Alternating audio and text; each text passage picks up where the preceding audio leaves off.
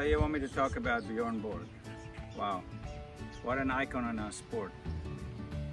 I was a 14-year-old kid in high school in Pretoria in boarding school, and I was invited to come and watch the South African Open, which was run by Owen Williams at that time.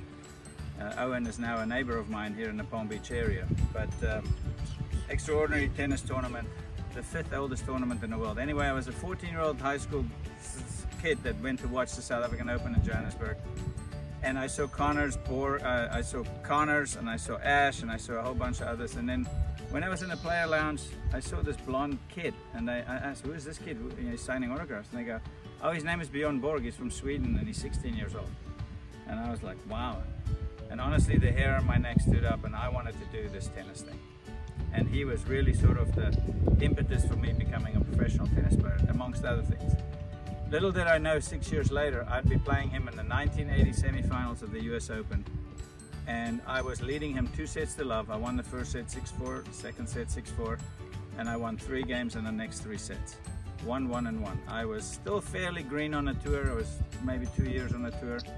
Never been in those big situations yet, and so later on that year I ended up winning my first Grand Slam title at the Australian Open on grass. But you know, that US Open was a milestone for me because I had gotten to the quarterfinals of the US Open the 2 years before and lost both times to Vidas Gerulaitis. But when I played Borg, I had already in 1980 played a bunch of 5-set matches, and I beat Wojtek Fibak in the quarterfinals, 7-6 in the 5th, 7-5 in the tiebreaker. We started at 7 in the evening, finally finished at 11:35 or something like that, 4.5 hours. And so by the time I played Borg, I was pretty good and worn out. But that's what happens in these major tournaments. So played Björn for many, many years on the Champions Tour. We had incredible matches, memorable events.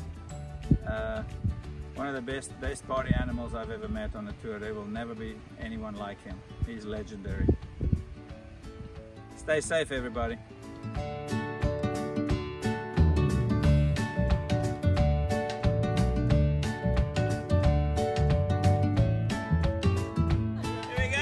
Perfect dive!